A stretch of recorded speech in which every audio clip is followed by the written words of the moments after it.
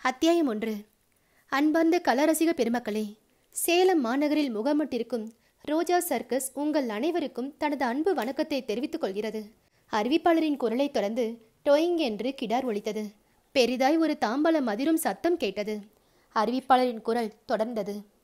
எங்களது ரோஜா சர்க்கஸின் சாகச நிகழ்ச்சிகளையும் பயங்கரமான பார் விளையாட்டுகளையும், சிங்கம், யானை, புலி, கரடி, சிறுத்தை, குதிரை, நாய் ஆகிய விலங்குகளின் சாகச சர்க்கஸ் வித்தைகளையும், எங்கள் குழுவினர் உயிரை பணயம் வைத்து செய்யும் அபாயகரமான நிகழ்ச்சிகளையும், குள்ள கோமாளிகளின் நகைச்சுவை வேடிக்கை வினோதங்களையும் ரசித்து மகிழ ஆவலுடன் வந்திருக்கும் உங்கள் அனைவரையும் வருக வருக என வரவேற்கிறோம். இதோ முதல் நிகழ்ச்சியாக எங்கள் ரோஜா சர்க்கஸ் குழுவினரின் அலங்கார அணிவகுப்பு. அறிவிப்பாளரின் குரல் ஏற்ற இறக்கங்களுடன் ஒலிபெருக்கியில் ஒலிக்க, அதனைத் தொடர்ந்து ட்ரம்ஸ் டபடப டபடப என்று ஒலித்தது. அடுத்து கிடார், வயலின், கேஷியோ ஆகிய இசைக்கருவிகளின் இன்னிசை முழங்கின. பார்வையாளர்கள் பகுதியில் விளக்குகள் அணைந்து போய்விட மைய பகுதியில் ஒளிவெள்ளம் பாய்ந்தது. அலங்கரிக்கப்பட்ட யானை ஒன்று மலர் மாலை ஏந்தி வர, சிம்மாசன அம்பாரி வைத்து ஜோடிக்கப்பட்ட யானையில் அரசி போல வேடமிட்ட பெண் ஒருத்தி அமர்ந்து வர, யானை யானை மேலும் யானை, அதைத் தொடர்ந்து ஒட்டகம், குதிரை, இன்னும் சில குதிரைகள், இடுப்பில் பெல்ட் அணிந்து சங்கிலியால் பிணைக்கப்பட்ட 2 கரடிகள், 6 நாய்கள், வெள்ளை சீருடையில் பார் விளையாடும் வீரர்கள், கோமாளிகள், தொடை தெரிய குட்டை பாவாடை அணிந்த சர்க்கஸ் பெண்மணிகள் என அணிவகுப்பு அமைந்தது. இசை இனிமையாய் ஒலித்து கொண்டிருந்தது. பார்வையாளர்களில் அரவிந்தும் இருந்தான். அவனுடைய நண்பன் அசோக்குமாரும் வந்திருந்தான். அணிவகுத்து வந்து கொண்டிருக்கும் சர்க்கஸ் அழகிகளில் குறிப்பிட்ட ஒருத்தியை மட்டும் கண்களால் தேடினான் அரவிந்த். அசோக், அது பாரு, 5வதா வராளே. அரவிந்த் சுட்டிக்காட்டிய அவள் படு கம்பீரமாய் நடந்து வந்தாள். சூப்பர் ஃபிகர்மா அரவிந்த். ஏய், ஃபிகர் கிகர்னு எல்லாம் சொல்லாத. நான் அவளை காதலிக்கிறேன். சாதாரணமாக இல்லை, சின்சியரா. நான் அவளை பற்றி பெரிய திட்டமே வச்சிருக்கேன். சீரியஸாக சொன்ன அரவிந்தை வியப்பாக பார்த்தான் அசோக். இவனுக்கு என்ன ஆச்சு? அசோக், அவளுக்கும் என் மேலே ஆர்வம் இருக்கு. கவனி, அவளையே கவனி. அந்த சர்க்கஸ் அழகி முன்வரிசை பார்வையாளர்களை பரவலாய் ஒரு பார்வை பார்த்தாள். அவள் பார்வை அரவிந்த் மேல் பதிந்தது. நடந்து கொண்டே திரும்பி திரும்பி அவள் 4-5 முறை அவனையே பார்த்தாள். பார்க்குற பாரு. வெளிப்படையாகவும் இல்லாமல் மறைமுகமாகவும் இல்லாமல் அவள் மிக நளினமாக ஒரு புன்னகையும் பூத்தது போல் இருந்தது. தினம் இப்படிதான் அசோக். அணிவகுப்புல வரும்போதும் ப்ரோக்ராம் தரும்போதும் என்னை லுக்கு விடுறா. லேசா சிரிக்கிற மாதிரி கூட தெரியுது. அவளுக்காகவே தினம் சோஃபா டிக்கெட் வாங்கிட்டு வந்து கிட்டத்தட்ட இதே இடத்துல உட்கார்ற.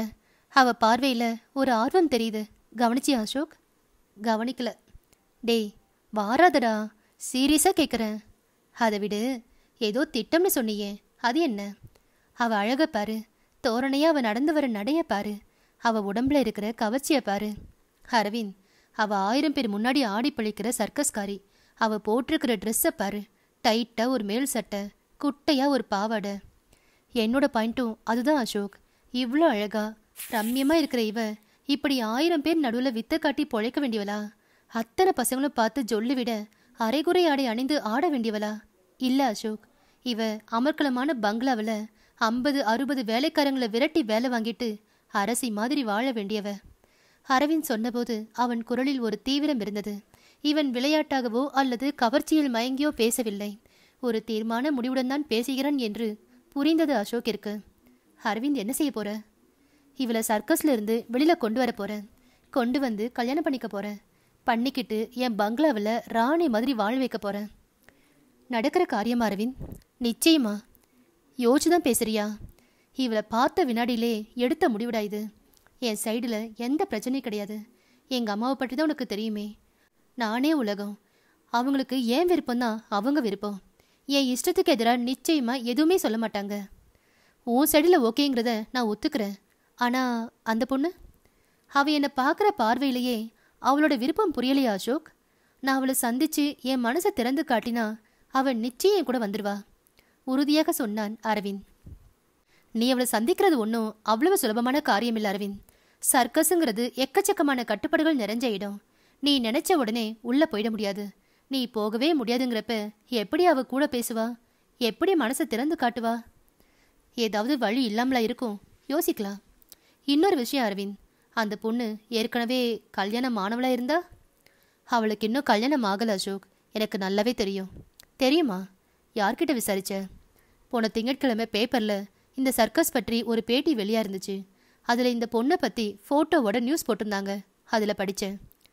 என்ன நியூஸ் போட்டிருந்தாங்க? இந்த சர்க்கஸோட சிறப்பு நிகழ்ச்சியே இந்த பெண்ணோட ப்ரோக்ராம் தாண்டா. கம்பியில் நடந்து போய் அந்தரத்தில் இருக்கிற நெருப்பு வளையத்துக்குள்ள டைவடிப்பா. அந்த நிகழ்ச்சி பற்றி ஃபோட்டோவோட விரிவாக எழுதியிருந்தாங்க. அதில் இவ பேரு மிஸ் அகல்யான்னு இருந்தது. ஆகவே இவ கல்யாணம் ஆகாதவ. அணிவகுப்பு முடிந்து அடுத்த நிகழ்ச்சி ஆரம்பமானது.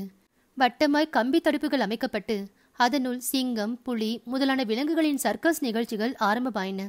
அரவிந்தனின் மனம் எந்த நிகழ்ச்சியிலும் ஒன்றவில்லை. அகல்யாவை எப்படி சந்தித்து பேசுவது என்பதிலேயே தீவிர சிந்தனையாயிருந்தான் அவன். அத்தியாயம் 2. அலங்கார அணிவகுப்பில் கலந்து கொண்ட சர்க்கஸ் கலைஞர்கள் உட்புறம் வந்திருந்தார்கள். அகல்யாவும் தன் கூடாரத்திற்கு வந்தாள். கூடவே சுனிதாவும் வந்தாள்.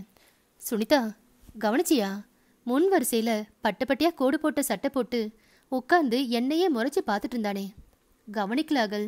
கசகசன்னு கூட்டமா இருந்துச்சா? நீ சொன்ன ஆளை கண்டுபிடிக்க முடியல. தினம் 2 ஷோவுக்கும் வரான். 25 ரூபா டிக்கெட் வாங்கி தினம் ஒரே இடத்துல உட்காரான்.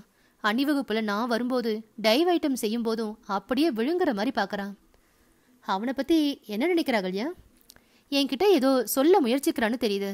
தினம் எனக்காகவே சர்க்கஸுக்கு வரான்னு தோணுது. பட்டையா கோடுபட்ட சட்டை தானே? நான் சைக்கிள் விட போறப்ப பார்க்குறேன். சரி சுனிதா, வர வர இந்த சர்க்கஸ் வாழ்க்கையே எனக்கு வெறுப்பா இருக்குப்பா. தினம் கம்பியில் நடக்கிறதும் தீவளைத்துக்குள்ள தாவறதும் அது 1000 பேர் பார்க்கறதும் சே பிடிக்கல எனக்கு. இதுதான் வாழ்க்கைன்னு தெரிஞ்சுதானே வந்தோம் அகல்யா. இது நாமே வந்து புகுந்துக்கிட்ட சிறை. உரலுக்குள்ள தலையை கொடுத்தாச்சு. இனிமே உலக்கை விழுமேன்னு பயந்தா முடியுமா? சுனிதா கேட்க தலை குனிந்து அமைதியாய் இருந்தாள் அகல்யா. எனக்கு சுதந்திரமா வாழணும்னு ஆசையா இருக்கு சுனிதா. நானும் 4 பேர் அறிய கல்யாணம் பண்ணிக்கணும், குழந்தை பித்துக்கணும், கணவன் குழந்தைன்னு குடும்பமா வாழணும்னு ஆசையா இருக்கு. அதான் நமக்கு இல்லைன்னு ஆயிட்டுதே. நம்ம கல்யாணம் பண்ணிக்க கூடாது. அப்படியே பண்ணிக்கிட்டாலும் இங்க சர்க்கஸ்ல உள்ள ஒருத்தனை தான் பண்ணிக்கணும். கல்யாணம் பண்ணிக்கிட்டாலும் குழந்தை பெத்துக்க கூடாது. ஒருவேளை தவறி உண்டானா அழிச்சுக்கணும். அதையும் மீறினோம்னா சந்தேகப்பட்டா கர்ப்பப்பையே ஆப்ரேட் பண்ணி எடுத்துருவாங்க. இதுதான் இந்த சர்க்கஸ் வாழ்க்கை அகல். தெரியும். நான் சாதாரண பொண்ணா வாழ விரும்புகிற சுனிதா. என் மனசுல வீடு, குடும்பம், குழந்தை, கணவன்னு ஏகமா ஆசை இருக்கு. நான் வெளியேற விரும்புகிறேன். உடம்புக்கு முடியலைனாலும் நம்ம ஹாஸ்பிட்டலுக்குன்னு வெளியில போக முடியாது அகல்யா. இங்கேயே டாக்டர், நர்ஸுன்னு எல்லாரும் இருக்காங்க. இப்படிப்பட்ட சூழ்நிலையில நீ வெளியே போக ஆசைப்படுறியே, இது நடக்கக்கூடிய காரியமா? அவளை கவலையோடு பார்த்தாள் சுனிதா. அத்தியாயம் 3. சேலம் நகரில் கிழக்கு பகுதியில் அமைந்திருக்கும் பழனியப்ப நகர். நெரிசலான வீடுகளிடையே அந்த பங்களா பளிச்சென்று இருந்தது. பால்கனி பகுதியில் பிரம்பு நாற்காலியில் அரவிந்தும் அசோக்கும் அமர்ந்திருந்தன. அவர்கள் முன்னிருந்த டீப்பாயில் தேநீர் கோப்பைகள், பிஸ்கெட், முந்திரி பருப்பு. அகல்யாவை நான் சந்திச்சு பேசி ஆகணும் அசோக். சரி, என்ன செய்ய போற? நான் ஒரு பத்திரிகை நிருபர்னு சொல்லிக்கிட்டு உள்ள போக போறேன். சர்க்கஸ் பற்றி பத்திரிகையில எழுதணும்னு சொன்னா அனுமதிக்க மாட்டானா என்ன? பேட்டி எடுக்கணும்னு சொல்லி அவளை மீட் பண்ண முடியாதா? கஷ்டம் அரவிந்த். நீ நிருபர்னு நம்ப வைக்கிறது கஷ்டம். பத்திரிகை பற்றி கேட்பாங்க, அடையாள அட்டை கேட்பாங்க. நீ சொல்றதும் கரெக்டு தான் என்றான் அரவிந்த் யோசனையாக. நீயே ஏதாவது ஐடியா சொல்ல. அசோக் சிந்தனை செய்தான். எதுவும் தோணலடா. வேற என்ன பண்றது? ஏண்டா, ஸ்கூல் ஹெட்மாஸ்டர்னு சொல்லிட்டு போனா என்ன? குழந்தைங்க சர்க்கஸ் பார்க்க வராங்க, கன்செஷன் தர முடியுமான்னு விசாரிக்க வந்தேன்னு சொல்லி பார்க்கலாம். இது பரவாயில்ல. ஆனால் கன்ஸ்ட்ரக்ஷன் விவகாரம் எல்லாம் மேனேஜர் தானே பார்ப்பாரு. அந்த பொண்ணை எப்படி சந்திக்க போற? அவ என்னை தேடி வருவான்னு எதிர்பார்க்குறான் அசோக். பக்கத்தில் ஜாடமடியாக வந்தாலே போதும். எப்படி பேசுவ? பேச போகிறதில்ல. ஏன்னா நேரம் இருக்காது. லெட்டர் கொடுக்க போற. மாட்டிக்காத அரவிந்த். நீ இந்த விஷயத்தில் இவ்வளவு ஆர்வமாக இருக்கிறது எனக்கு என்னவோ நல்லதாக படலை. இவளை விட அழகான பொண்ணுங்க எல்லாம் எத்தனை பேர் இருக்காங்க. என் மனசை மாற்ற முடியாது அசோக். எனக்கு அவ வேணும். காதலியா, மனைவியா என்று அரவிந்த் டீ கோப்பையை எடுத்து தேநீர் உறிஞ்ச ஆரம்பித்தான். டீ எடுத்துக்க அசோக், ஆறிட்டுது. அவன் எடுத்துக்கொண்டான். ஹெட்மாஸ்டர்னு சொல்லிட்டு போகிறதுன்னு முடிவு பண்ணிட்டேன்டா. என்னைக்கு? நாளைக்கே. அத்தியாயம் 4. மறுநாள் வெள்ளை கதச்சட்டை, வெள்ளை வேஷ்டி என உடைமாற்றி புறப்பட்டான் அரவிந்த். தயாராக ஒரு கடிதமும் எழுதி வைத்திருந்தான். அதையும் நினைவாக எடுத்துக்கொண்டான். தனது காரை தவிர்த்து மொபைட்டை எடுத்துக்கொண்டு கிளம்பினான். அந்த சர்க்கஸ் கூடாரத்தை அடைந்தபோது சர்க்கஸ் குழுவினர் உடற்பயிற்சியில் ஈடுபட்டிருந்தன. தன்னை அணுகி விசாரித்த நபரிடம், மேனேஜரை பார்க்கணும். நீங்க யாரு? மலர் துவக்கப்பள்ளி ஹெட்மாஸ்டர். என் பேர் அரவிந்த். என்ன விஷயமா மேனேஜரை பார்க்கணும்? எங்கள் ஸ்கூலில் பிள்ளைங்களை சர்க்கஸுக்கு கூட்டிட்டு வரணும். சலுகை கட்டணத்தில் டிக்கெட் வாங்குறது பற்றி விசாரிக்கணும்.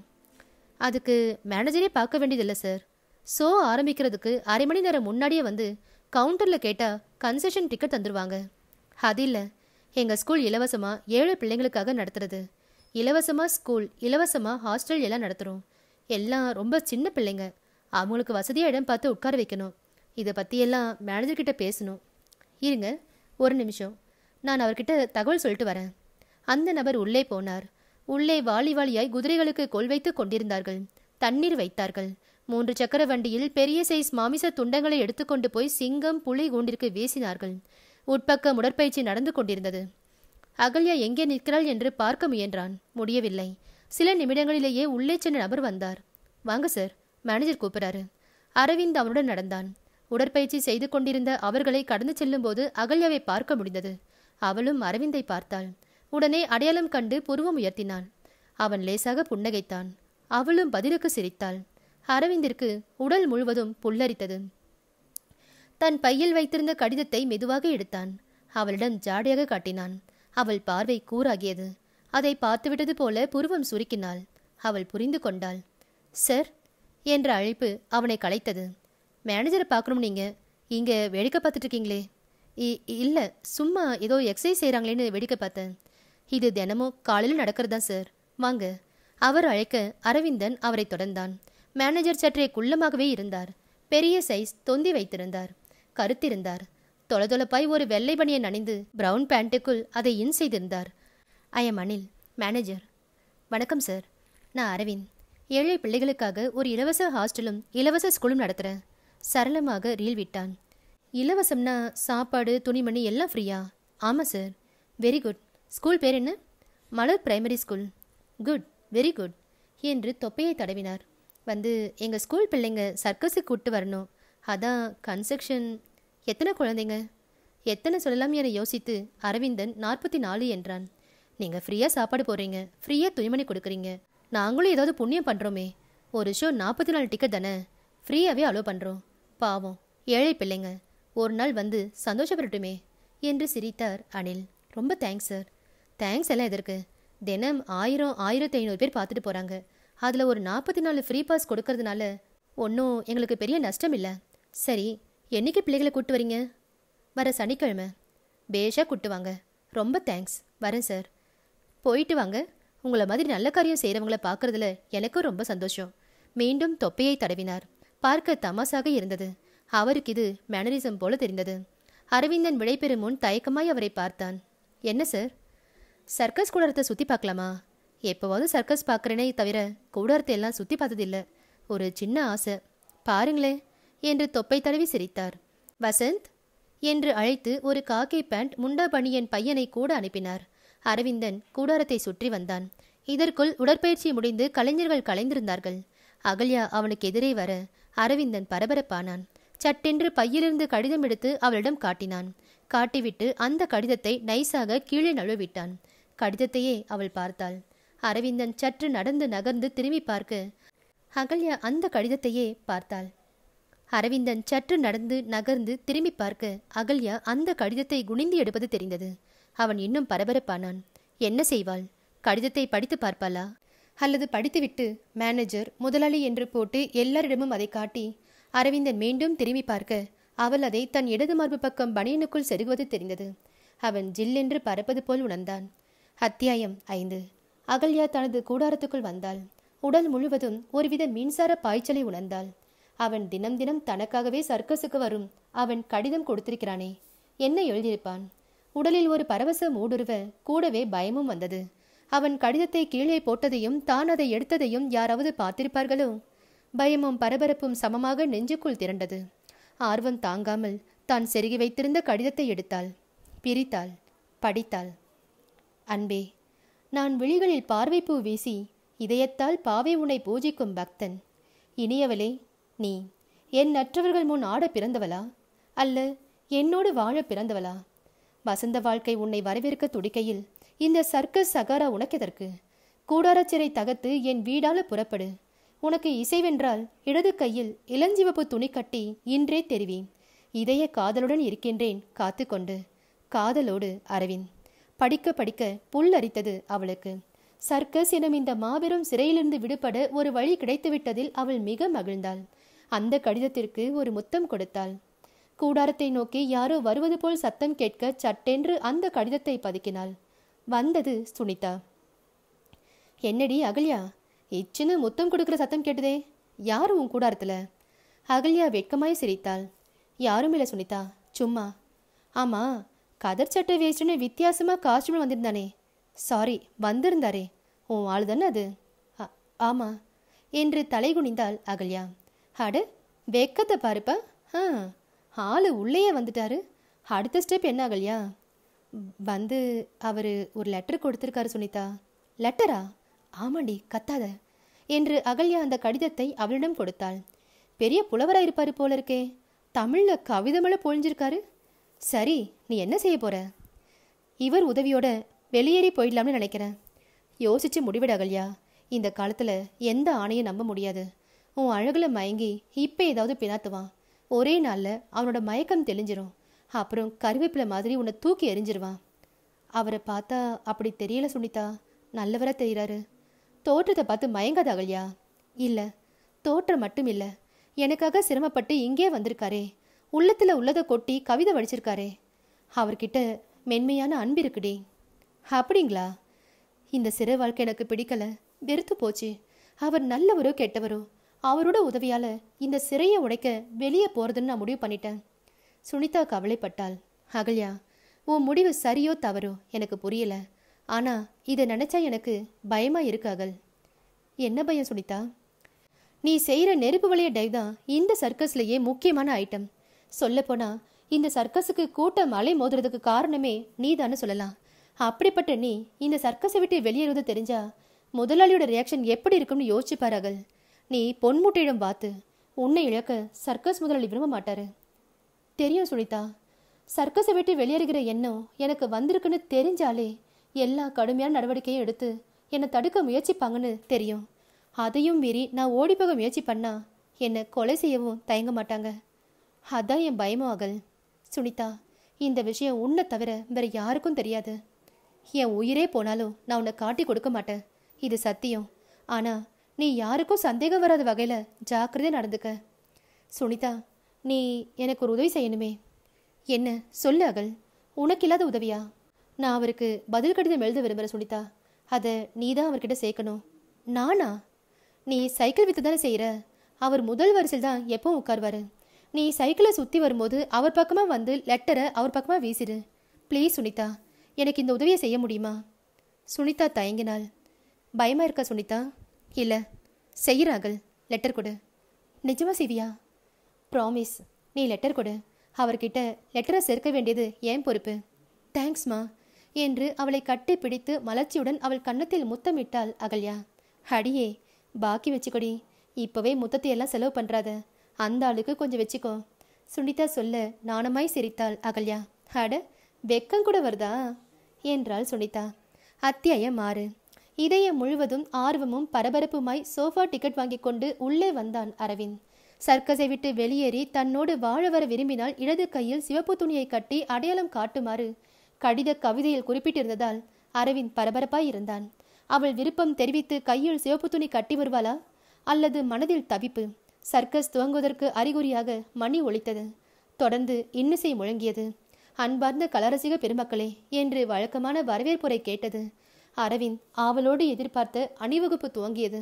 மலர் மாலை தூக்கி வந்த அலங்கரிக்கப்பட்ட யானையையோ அம்பாரியில் அமர்ந்து அரசி போல் வேடமிட்டு வந்த அழகையோ ரசிக்காமல் சர்க்கஸ் அணியில் அகல்யாவை தேடினான் அரவிந்த். எங்கே அவள்? அணிவகுப்பில் 5வதாக அவள் வந்தாள். பார்வையால் அரவிந்தை தேடி அவனை கண்டதும் புன்னகைத்தாள். இடது கையை லேசாக உயர்த்தி காட்டினாள். அவளது இடது கையில் சிகப்பு கர்ச்சிப் கட்டியிருந்தது. அரவிந்த் அதை பார்த்த வினாடியை வானத்தில் பறப்பது போல் உணர்ந்தான். அகல்யா காதலுக்கு பச்சை கொடி காட்டிவிட்டாள். அதன் பின் அரவிந்த் சர்க்கஸ் நிகழ்ச்சிகளில் கவனம் செலுத்தவில்லை. அகல்யாவுடன் கற்பனையில் பறந்தான், கனவில் மிதந்தான். அவன் கனவையும் கற்பனையையும் கலைத்தது அந்த நிகழ்ச்சி. ஒற்றை சக்கரமும் சீட்டும் பெடலும் மட்டுமே அமைந்த சர்க்கஸ் சைக்கிள்களில் தொடை தெரிய தெரிய அழகிகள் ஓட்டி வர அதில் ஒரு சைக்கிள் மட்டும் திடீரென்று நிலை தடுமாறியது. நிலை தடுமாறிய சைக்கிளுடன் அதை ஓட்டி வந்த பெண் கீழே விழுந்தாள். அரங்கம் வினாடி நேரத்தில் அதிர அரவிந்தும் அதே வினாடி கலைந்தான். காரணம், விழுந்தவள் அவன் முன்னால் தான் விழுந்திருந்தான். அரவிந்தன் திடுக்கிட்டு பார்க்க அவள் விழுந்த அதே சமயம் தன் கையில் கசக்கி வைத்திருந்த பேப்பரை அவனை நோக்கி வீசினாள். அது அவன் காலடியில் விழுந்தது. அரவிந்த் அதை எடுத்துக்கொண்டான். அவன் அந்த பேப்பரை எடுத்துக்கொண்டதை பார்த்த அவள் எழுந்தாள். இதற்குள் சர்க்கஸ் கூடாரத்தின் உள்ளிருந்து 2 பேர் ஓடி வந்து அவளுக்கு உதவினார்கள். அவள் எழுந்து அவர்களுடன் நொண்டிக் கொண்டே உள்ளே சென்றாள். உள்ளே அகல்யா அவளுக்காக காத்திருந்தாள். சுனிதா என்றாள் ஆர்வமாக. உன் லெட்டரை உன்னோட ஆளுகிட்ட செத்தாச்சு என்றபடி நிம்மதி பெருமூச்சு விட்டாள் தோழி. அத்தியாயம் 7. அந்த கடிதத்தை 8வது முறையாக வாசித்தான் அரவிந்த். அந்த பதில் காதல் கடிதத்தில் தன் உள்ளத்தை கொட்டி இருந்தாள் அகல்யா. படித்து படித்து பரவசமானான் அரவிந்த். அரவிந்த் அரவிந்த் உன் பார்ட்டியும் உன்ன மாதிரியே கவிதை ஆர்வமுள்ள பார்ட்டி போல இருக்கு. லெட்டர்லேயே அசத்திட்டா? அசோக் சிரித்தான். அடிப்படையில் எங்கள் 2 பேரும் ஆர்வமும் ஒரே மாதிரி இருக்கு. நாங்கள் கல்யாணம் பண்ணிக்கிட்டா வாழ்க்கை இனிக்கும். All the best Aravind. Thank you Ashok. அவளும் ஒரு கவிதையா இருப்பான்னு நான் எதிர்பார்க்கவே இல்லை. இது எனக்கு போனஸ் மகிழ்ச்சி. நாளைக்கு உன்னை சர்க்கஸ் கூடாரத்தின் பின்பக்க வழியே வர சொல்லியிருக்கா. போக போற அசோக் என்றான் அரவிந்த், ஆர்வமும் உறுதியும் 2 கலந்த குரலில். அத்தியாயம் 8. மறுநாள் அவள் கடிதத்தில் குறிப்பிட்டிருந்தது போலவே அரவிந்த் அந்த சர்க்கஸ் கூடாரத்தின் பின்பக்க வழியை தேடி போனான். சர்க்கஸ் இன்னும் ஆரம்பித்திருக்கவில்லை. ஒளிபெருக்கையில் சின்ன சின்ன ஆசை பாடல் ஒளிபரப்பாகி கொண்டிருந்தது. அவள் வரவில்லை. வானவில்லை கொஞ்சம் முடித்திக்கொள்ள ஆசை. அவள் வரவில்லை. காதல் ரோஜாவே அடுத்த பாடல் ஆரம்பித்தது. அவள் வரவில்லை. சர்க்கஸ் துவங்குவதற்கான மணி ஒலித்தது. அவள் வரவில்லை. ஒளிபெருக்கையில் அன்பால கலாரசிக பெருமக்களே. அவள் வரவில்லை. அணிவகுப்பு இசை முழங்கி அது முடிந்து அடுத்த நிகழ்ச்சி ஆரம்பித்த போது அவள் வந்தாள். வந்தவள் சுற்றுமுற்றும் பயத்துடன் பார்த்தாள். அகல்யா. அவன் அழைப்புக்கு இறங்கினாள். I love you Ahalya. என்ன ஏமாத்திர மாட்டீங்களே? சேச்சே, ஐ லவ் யூ. இப்போ ஏதோ என் அழகுல மயங்கி இப்படி சொல்லிட்டு அப்புறம் விட்டுற மாட்டீங்களே? சந்தேகப்படாத அகல்யா. நீ இந்த சர்க்கஸை விட்டு வெளியே வர விருப்பமா அகல்யா? வரேங்க. இப்போவே போயிடலாமா? இப்போவே வா. எந்த ஏற்பாடும் செஞ்சுட்டு வரலையே நான். உன்னை கூட்டு போக கார் கொண்டு வரணும். நீ இந்த சர்க்கஸ் ட்ரெஸ் வந்தா எல்லாரும் கண்டுபிடிச்சிருவாங்க. நீ சாதாரண புடவை ஜாக்கெட்டில் வரணும். புரியுதா? என்னை பிடிச்சிருக்கா? ரொம்ப பிடிச்சிருக்கு. நீங்கள் என் மேலே காட்டுற அன்பு ரொம்ப ரொம்ப பிடிச்சிருக்கு. எனக்காக நீங்கள் தினம் தினம் சர்க்கஸ் வர்றது, துணிச்சலாக கூடாரத்துக்குள்ளே வந்தது, நீங்கள் எழுதின கவிதை எல்லாமே எனக்கு பிடிச்சிருக்கு. தலை குனிந்தாள் வெட்கத்தாள். நல்லா பேசுகிற அகல்யா. நீ கூட ரொம்ப நல்ல கவிதை எழுதுற. உன் கலரையும் அழகையும் பார்த்து நீ மலையாளியோன்னு நினச்சேன். இல்லை, தமிழச்சி தான். நீங்கள் நாளைக்கு இதே மாதிரி வந்துடுங்க. நான் உங்கள் கூட கிளம்புறேன். ஏன், இன்னைக்கு ராத்திரியே வரனே. கார் எடுத்துகிட்டு வரேன். வேண்டாம், காவல் அதிகம் இங்கே ராத்திரி. ஷோ முடிஞ்சதும் துப்பாக்கியோட செக்யூரிட்டிகள் கூடாரத்தை சுற்றி சுற்றி வருவாங்க. தவிர பெரிய பெரிய வேட்டை நாயெல்லாம் அவிழ்த்து விட்டுருப்பாங்க. அப்போ நீங்கள் வர்றதோ நான் வெளியில் வர்றதோ ரொம்ப ரிஸ்க்கு. தவிர இங்கே கட்டுப்பாடுகள் அதிகம். யாராவது வெளியேறி போகிறோன்னு தெரிஞ்சா கொலை கூட செய்வாங்க. யாருக்கும் தெரியாமல் வந்துடு அகிலா. நான் வெளியேறிட்டா கூட ஆள் வச்சு தேடுவாங்க. கான்ட்ராக்ட் இருக்குது. போலீஸுக்கு போவாங்க. இது எல்லாம் நீங்கள் சமாளிக்க வேண்டியிருக்கும். சமாளிக்கலாம். நானும் சாதாரண ஆள் இல்லை. என்கிட்ட பணபலம் ஆள்பலம் எல்லாம் இருக்குது. நீ மட்டும் உறுதியாக வெளியே வா. வந்துடுறேங்க.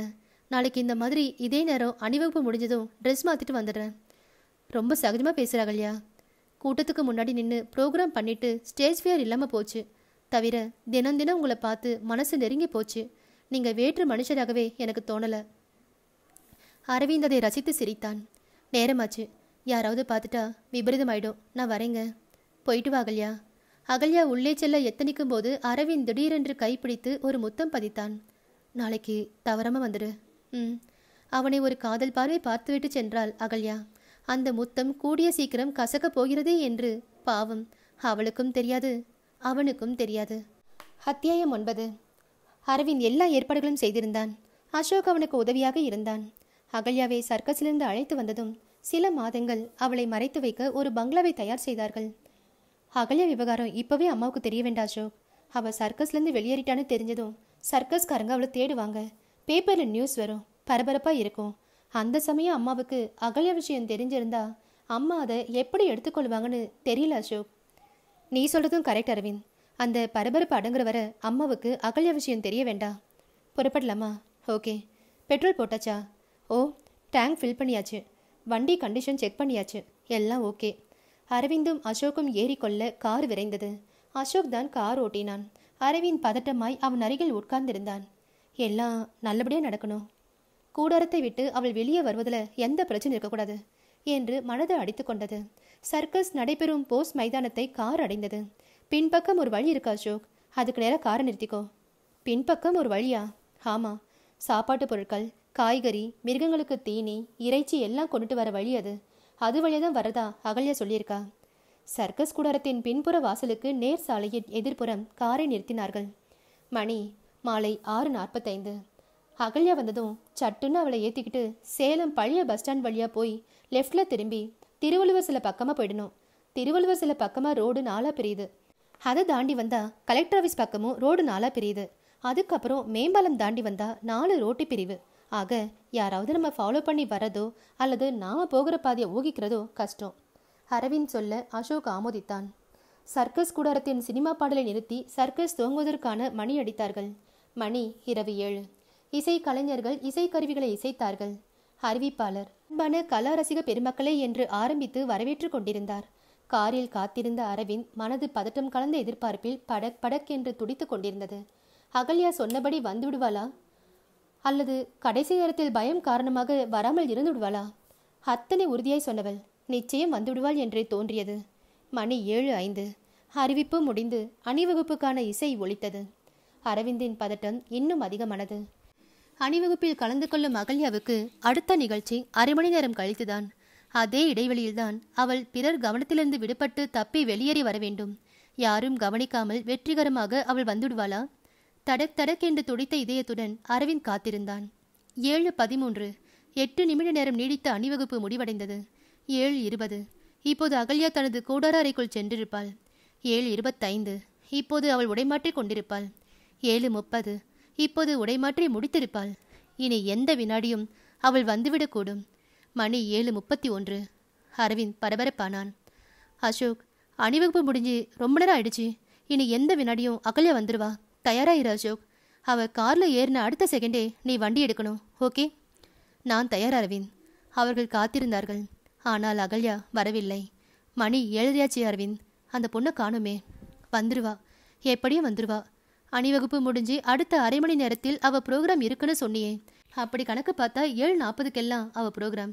இன்னும் 10 நிமிஷம்தான் இருக்கு. அவள் இன்னும் வரல. ஒருவேளை ப்ரோக்ராம் முடிஞ்சு வருவாளே என்னவோ. 7:40க்கு ப்ரோக்ராமுக்காக அவளை தேடுவாங்க. அப்போ இவ இல்லைனா அவள் வெளியேறின விஷயம் தெரிஞ்சு ரகளை ஆயிடும். அதனால ப்ரோக்ராம் முடிஞ்சிட்டு ஒரேடியாக வந்துடலாம்னு அவள் நினச்சிருக்கலாம் இல்லையா? இருக்கலாம் தான். வெயிட் பண்ணலாம் அசோக். காத்திருந்தார்கள். நேரம் 8 மணியை கடந்து கொண்டே போனது. அகல்யா வரவில்லை. அரவிந்தின் பதட்டம் பயமாக மாறியது. தப்பி வெளியே வரும் நேரத்தில் ஒருவேளை அகல்யா மாட்டிக்கொண்டிருப்பாளோ? தவிப்பாய் உணர்ந்தான். நேரம் கடந்து கொண்டிருந்தது. 8:05. 8:10. 8:20. அகல்யா வரவே இல்லை. அரவிந்த், அது பாரு. அசோக்கின் குரலில் பதட்டம் ஏகமாய் தெரிந்தது. அவன் சுட்டி காட்டிய திசையில் பார்த்த அரவிந்த் நெஞ்சு நிறைய அதிர்ச்சி வாங்கினான். அந்த சர்க்கஸ் கூடாரத்தின் பின்வாசல் அருகே போலீஸ் ஜீப் ஒன்று வந்து நிற்க அதிலிருந்து குதித்து இறங்கினார் இன்ஸ்பெக்டர். ஜீப்பின் பின்புறம் இருந்து 4-5 கான்ஸ்டபிள்கள் குதித்தன. அசோக், ஏதோ விபரீத மாதிரி தெரியுது. போலீஸ் எல்லாம் வந்திருக்கு என்றான் அரவிந்த் குழப்பமாக. அரவிந்த், நாம் இங்கு சும்மா கார் நிறுத்திட்டு இருக்கிறது சந்தேகத்துக்கு இடமாயிடும்.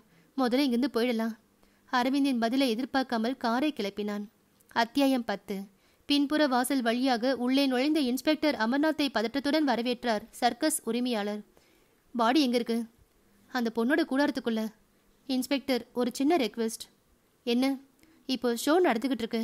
இதை பரபரப்பாக்க வேண்டாம்னு நினைக்கிறேன். இதற்கு அடுத்த ஷோவை கேன்சல் பண்ணிடுறோம். வீணா ஜனங்கள் மத்தியில் பதட்டம் ஆயிடும். பரவாயில்ல, நாம் கொலை நடந்த இடத்த பார்க்கலாம். அங்கே பண்ண வேண்டிய விசாரணையை ஆரம்பிக்கலாம். உள்ளே வந்தார்கள். கொலை நடந்த கூடாரத்துக்குள்ளே போய் யாரும் டிஸ்டர்ப் பண்ணலையே? இல்லை சார். விஷயம் தெரிஞ்ச உடனே உங்களுக்கு ஃபோன் பண்ணிட்டேன். யாரும் கூடாரத்துக்கு போகலை. இன்ஸ்பெக்டர் அமர்நாத், சர்க்கஸ் உரிமையாளர் ராவ் இருவரும் மட்டும் கூடாரத்தினுள் வந்தார்கள். அகல்யா விழுந்து கிடந்தாள். அவளது உடை களைக்கப்பட்டிருந்தது. பின்தலையில் இரத்த காயம் இருந்தது. ரேப் அண்ட் மர்டர் என்றார் அமர்நாத். பிறகு ராவிடம் திரும்பினார். யார் முதல்ல பார்த்தது? இந்த பொண்ணோட ப்ரோக்ராம் வந்தப்ப இவ வரல. ஏன் வரலன்னு பார்க்கறதுக்காக கோஆர்டினேட்டர் அரங்கசாமி கூடாரத்துக்கு வந்தாரு. அப்போ இவ இறந்து கிடக்கதை பார்த்தாரு. உடனே உங்களுக்கு தகவல் சொன்னோம். ப்ரோக்ராம் இருந்துச்சுன்னு சொன்னீங்களே, ஆனால் இவங்க சேலை கட்டிருக்காங்க, சர்க்கஸ் யூனிஃபார்மில் இல்லையே. அதான் சார் எனக்கும் குழப்பமாக இருக்கு. சர்க்கஸ் ஆரம்பிக்கும் போது எல்லா கலைஞர்களும் அணிவகுத்து வருவாங்க சார். அப்போது இவ யூனிஃபார்மில் வந்தா அதுக்கப்புறம் தான் இவ ட்ரெஸ் மாற்றிருக்கணும். ட்ரெஸ்ஸு மாற்றிருக்கிறதுல இவங்க அந்த ப்ரோக்ராமில் கலந்துக்கிற எண்ணத்தில் இல்லைங்கிறது அர்த்தம். ஒருவேளை வெளியே போக பிளான் பண்ணியிருக்கலாமா? தெரியல இன்ஸ்பெக்டர். எல்லாம் விசாரணையில் வெளியே வந்துடும். இதற்கு வாசலில் ஆளுறவும் கேட்டது. ஃபாரன்சிக் லேப் ஆட்களும் ஃபோட்டோகிராஃபரும் வந்திருந்தார்கள். புகைப்படம் எடுப்பது, சுற்றுப்புறம் ஆராய்வது, கைரேகை தேடுவது போன்ற ஃபார்மாலிட்டிகள் துவங்கின. அப்போது நேரம் இரவு 8:40. போட்டோ எடுத்து முடித்து அகல்யா விழுந்து கிடந்த நிலை குறிக்கப்பட்டு அவள் பிணம் அப்புறப்படுத்தப்பட்டது. இன்ஸ்பெக்டர் அமர்நாத் அங்கிருந்த கைப்பையை எடுத்தார். அது இறந்து போன பெண்ணோட கைப்பை தானே? ஆமா இன்ஸ்பெக்டர். அதன் ஜிப்பை திறந்து பார்த்த அமர்நாத் அதன் உள்ளே 4ஆக மடித்து வைக்கப்பட்டிருந்த அந்த கடிதத்தை வெளியில் எடுத்தார். பிரித்து பார்த்தார். அன்பே, நான் விழிகளால் பார்வைப்பூ வீசி என்று ஆரம்பித்த அந்த காதல் கடிதத்தை வாசித்த அவர் புருவம் உயர்ந்தது. காதலோடு அரவிந்த் என்ற வரியில் அவர் விழிகள் நிலைத்தன. அரவிந்துங்கிறது யாரு? தெரியல இன்ஸ்பெக்டர். அரவிந்துங்கிறது அகல்யாவோட காதலன் பேரு. இப்ப சொல்லுங்க மிஸ்டர் ராவ், அரவிந்துங்கிறது யாரு? இங்க உங்க சர்க்கஸ்ல அரவிந்தன் யாராவது இருக்காங்களா? இதை நான் கேள்விப்படாத பெயரா இருக்கு இன்ஸ்பெக்டர். அந்த பேர்ல இங்க யாரும் சர்க்கஸ்ல இல்ல. அவன் வெளியால இருக்கலாம். ஆனா கட்டுப்பாடுகள் மிகுந்த இந்த இடத்துல இருக்கிற அகல்யா எப்படி காதல ஈடுபட முடியும்? ஆச்சரியமா இருக்கு. ஆச்சரியம்தான். லெட்டர் எழுதுற வர போயிருக்கானே அந்த அரவிந்த். இது பற்றி இந்த பொண்ணு எப்போவாவது புகார் பண்ணிருக்காளா? இல்ல, இதுவரை இல்ல. ஒருவேளை இது ஒருதலை காதலா இருந்து அந்த அரவிந்தை இவ அலட்சியப்படுத்திருக்கலாம். நீங்க சொல்றதுலாம் பாயிண்ட் இருக்கு. கூடார சிறை தகர்த்து என் வீடால புறப்படு, உனக்கும் இசைவென்றால் இடது கையில் இளஞ்சிவப்பு துணி கட்டி இன்றே தெரிவினி எழுதியிருக்கான். அப்படின்னா அவன் மட்டும்தான் இவன் மேல லவ்வா இருந்திருக்கிறான்னு புரியுது. அந்த அரவிந்த பிடிச்சா கேஸ் முடிஞ்சிடும் என்றார் இன்ஸ்பெக்டர் அமர்நாத். ஐயா என்ற அழைப்பு கேட்க அமர்நாத்தும் ராவும் திரும்பினார்கள். அழைத்தது மேனேஜர் அனில். முதலாளி ராவை தயக்கமாய் பார்த்து அழைத்தார். என்ன மேனேஜர்? நம்ம சர்க்கஸ் கூடாரத்தோட பின்பக்கம் சுமார் 1 மணி நேரத்துக்கும் மேலா ஒரு அம்பாசிடர் கார் நின்றுட்டு இருந்ததா? ஐயா, நம்ம செக்யூரிட்டி அங்கப்பன்னு அதை கவனிச்சிருக்கான். போலீஸ் ஜீப் வந்ததும் அந்த கார் புறப்பட்டு போயிடுச்சா? மேனேஜர் தயங்கி தயங்கி சொல்ல இன்ஸ்பெக்டர் பரபரப்படைந்தார். இது முதலே சொல்றதுக்கு என்ன? யார் அந்த செக்யூரிட்டி? கூப்பிடுங்க அவனை. அங்கப்பன் அழைக்கப்பட்டான். நடுங்கிக் கொண்டே வந்த அவனை இன்ஸ்பெக்டர் அமர்நாத் விசாரித்தார். அந்த காரு எவ்வளோ நேரமா நின்றுட்டு இருந்துச்சு? 7 மணி சுமார்ல இருந்து நீங்க வர்ற வரை நின்றுச்சு சார். அதுல 2 பேர் மட்டும் இருந்தாங்க. சர்க்கஸ் கூடாரத்தையே அடிக்கடி பார்த்துட்டு இருந்தாங்க. முதலே சொல்லிருக்கலாம்ல. கார் நம்பர் அடையாளம் ஏதோ தெரியுமா? நான் சந்தேகப்பட்டதால கார் நம்பரை குறிச்சு வச்சிருக்கேங்க என்று அவன் கார் நம்பரை சொன்னான். வேற அடையாளம் ஏதாவது? காரோட பின்கண் அடியில ஒரு பிள்ளையார் படம் ஒட்டியிருந்துச்சுங்க. இன்ஸ்பெக்டர் அந்த கார் நம்பரையே பார்த்து கொண்டிருந்தார். இந்த நம்பர் நார்த்தார்காடு வேலூர் ரெஜிஸ்ட்ரேஷன் ஆச்சே என்று யோசனையாய் சொன்ன இன்ஸ்பெக்டர் அமர்நாத், அந்த நம்பர் மட்டும் போலி நம்பரா இல்லைன்னா நாளை காலைக்குள்ள வண்டியை மடக்கிடலாம் என்றார் உறுதியான குரலில். அத்தியாயம் 11. அடுத்த நாள் காலை பேப்பரில் அந்த விஷயம் தலைப்பு செய்தியாக கொட்டை எழுத்தில் வெளிவந்தது. சர்க்கஸ் அழகி கொலை. பேப்பரை படித்துக் கொண்டிருந்த அரவிந்தன் தடக்கென நிமிர்ந்தான். சர்க்கஸ் அழகி கொலை. சேலம் போஸ் மைதானத்தில் நடைபெற்று வரும் ரோஜா சர்க்கஸை சேர்ந்த அகல்யா எனும் சர்க்கஸ் அழகி படுகொலை செய்யப்பட்டுள்ளதால் போலீசார் சம்பவ இடத்தில் பிணத்தை கைப்பற்றி புலன் விசாரணை செய்து வருகிறார்கள். இது பற்றி மேலும் கூறப்படுவதாவது என தொடர்ந்தது செய்தி. அதை படித்துக் கொண்டிருந்த அரவிந்த் கடைசி பத்தியை படித்தபோது திடீர் என்று அதிர்ந்தான். சம்பவம் நடந்த சர்க்கஸ் கூடாரத்தின் பின்புறம் சந்தேகத்திற்கிடமான வகையில் சுமார் 1 மணி நேரமாக ஒரு அம்பாசிடர் கார் நின்றிருந்ததாகவும் சர்க்கஸ் அழகியின் கொலைக்கும் அந்த காரில் வந்த மர்ம நபர்களுக்கும் தொடர்பிருக்கலாம் என்றும் போலீஸ் தரப்பில் கூறப்படுகிறது. 24 மணி நேரத்திற்குள் குற்றவாளியை பிடித்துடுவோம் என இவ்வழக்கில் புலன் விசாரணை செய்யும் போலீஸ் இன்ஸ்பெக்டர் அமர்நாத் நமது நிருபரிடம் தெரிவித்தார். படித்து முடித்த அரவிந்த் நெஞ்சுக்குள் பதறினான். கார் நின்றிருந்ததை கவனித்திருக்கிறார்கள். காரின் நம்பர் பிளேட் கூட மாற்றாமல் போனது பெரும் தவறு. யாரோ கார் நம்பரை கவனித்திருக்கிறார்கள். உடனடியாக டெலிபோனை அணுகி நம்பர் சுற்றினான். எதிர்முனையில் அசோக். ஹலோ அசோக், நான் அரவிந்த் பேசுறேன். பேப்பர் பாத்தியா அசோக்? பார்த்த அரவிந்த். விஷயம் ரொம்ப ஆபத்தான நிலைமையில அடைஞ்சிட்டு இருக்கு. நாம் ஏதாவது முன் நடவடிக்கை எடுக்கணும். இல்ல செய்யாத கொலைய நம்ம மேல சுமத்தி லாக் பண்ணிருவாங்க. எனக்கு பயமா இருக்கு அசோக். நீ நிறைய தப்பு பண்ணிருக்கிற. அந்த பொண்ணுக்கு லெட்டர் எல்லாம் கொடுத்துருக்கிற, அதுவும் உன் பேர் போட்டு. ஆமா அசோக், ஆனா அந்த லெட்டர் போலீஸ் கையில கிடைக்கல. எப்படி தெரியும்? பேப்பர் நியூஸ்ல அது போடலையே. சில விஷயங்கள்ல ரகசியமா வச்சிருப்பாங்க அரவிந்த். உன்னோட பேர் எல்லாம் இருக்கிறதால அந்த விஷயத்த ரகசியமா வச்சு போலீஸ்ல விசாரிப்பாங்க. கடைசி பரவ படிச்சியா? 24 மணி நேரத்துல குற்றவாளியை பிடிப்போம்னு இன்ஸ்பெக்டர் சொல்லியிருக்காரு. கவனிச்சியா? ஆமா. காரு தடையும் உன் பேரு எல்லாம் போலீஸுக்கு கிடைச்சிருக்கும்னு நான் நினைக்கிறேன் அரவிந்த். அதுதான் அவ்வளோ உறுதியா ஸ்டேட்மெண்ட் கொடுத்துருக்காங்க. ஐயோ என்று போனிலேயே அலறினான் அரவிந்த். வெளியில் ஜீப் சத்தம் கேட்டது. அசோக், ஒரு நிமிஷம் என்று பதட்டமாய் சொன்னான் அரவிந்த். ரிசீவரை வைத்துவிட்டு வெளியில் எட்டி பார்த்தான். போலீஸ். பதறி போய் மீண்டும் ரிசீவரை அள்ளினான். அசோக், ஆபத்து. என்ன அரவிந்த்? போலீஸ் வந்திருக்காங்கடா. சரி, எதுவும் கேட்டா பதட்டத்தில் மாற்றி சொல்லிடாத. அரவிந்த், நடந்தது எதையும் மறைக்காத. நடந்ததை எந்த மாற்றமும் இல்லாமல் அப்படியே சொல்லு. நான் ஒரு ஏற்பாடு செஞ்சுட்டு வந்துடுறேன். பயமா இருக்குடா. என்ன பண்ண போற?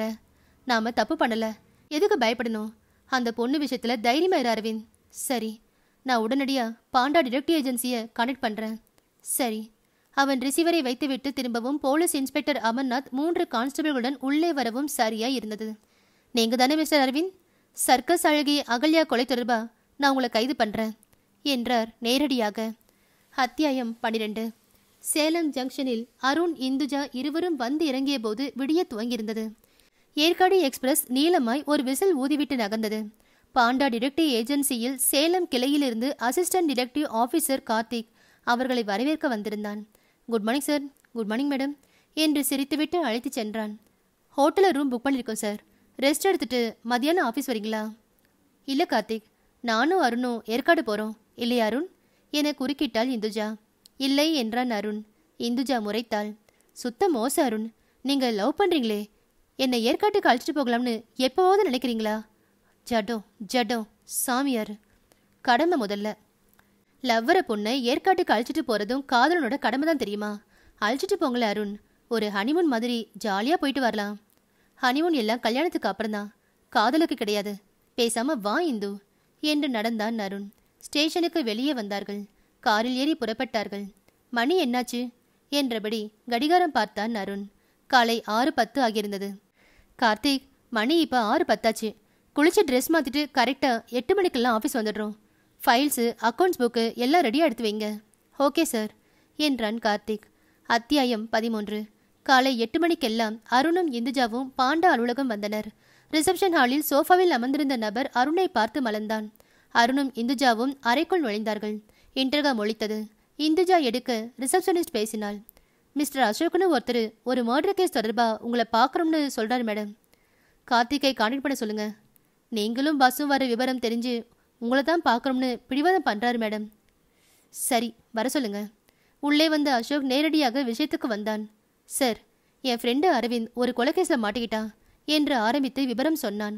அதை இந்துஜா டேப் செய்தாள். சார், அவனை ஜாமீன் எடுக்கணும், தவிர அவன் குற்றவாளி இல்லைங்கிறத நிரூபிக்கணும். நீங்கள் தான் உதவணும். அருண் யோசனையாக இருந்தான். ஓகே, இந்த கேஸை நாங்கள் அட்டன் பண்ணுறோம். ரிசப்ஷன் கவுண்டரில் 1000 ரூபாய் அட்வான்ஸ் கட்டி கேஸ் நம்பர் வாங்கிக்கோங்க.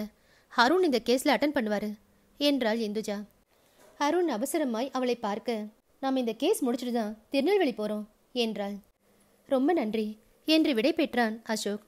அத்தியாயம் 14. அகல்யா கொலை பற்றி வெளிவந்த செய்திகள் அனைத்தையும் கவனமாய் குறிப்பெடுத்து கொண்டாள் இந்துஜா. அருண் அதை படித்தான். லெட்டர் கொடுத்துருக்கிறான். அதில் அரவிந்தன்னு கையெழுத்தும் போட்டிருக்கிறான். வேஷ்டி சட்டை போட்டுக்கிட்டு போய் மேனேஜரை பார்த்து தான் ஒரு ஸ்கூல் நடத்துறதா போய் சொல்லியிருக்கா. கொலை நடந்த அன்னைக்கு தன்னோட காரை சர்க்கஸ் கூடாரத்தோட பின் வாசலில் நீண்ட நேரம் நிறுத்தி வச்சிருக்கான். இதெல்லாம் அசோக்கோட ஸ்டேட்மெண்ட்ல இருந்து தெரியுது. அருண், ஆக ஆள் எக்கச்சக்கமாக மாட்டிகிட்டு இருக்கா என்றாள் இந்துஜா. முதல்ல அரவிந்த ஜாமீன் எடுத்தாகணும். எப்படி முடியும் அருண்? இத்தனை சந்தர்ப்ப சாட்சியங்கள் வச்சு அரவிந்துக்கு எதிராக இருக்கே. ரேப் அண்ட் மர்டர் கேஸில் ஜாமீனில் வர முடியாத செக்ஷனில் வச்சு மாட்டி எஃப்ஐஆர் போட்டிருப்பாங்க. இதை தற்காலிகமாக உடைச்சி அரவிந்தை வெளியே கொண்டு வர ஒரு வழி இருக்கு இந்து. என்ன அது? அசோக்கோட ஸ்டேட்மெண்ட் படி அகல்யாவும் அரவிந்துக்கு ஒரு லெட்டர் எழுதியிருக்கா.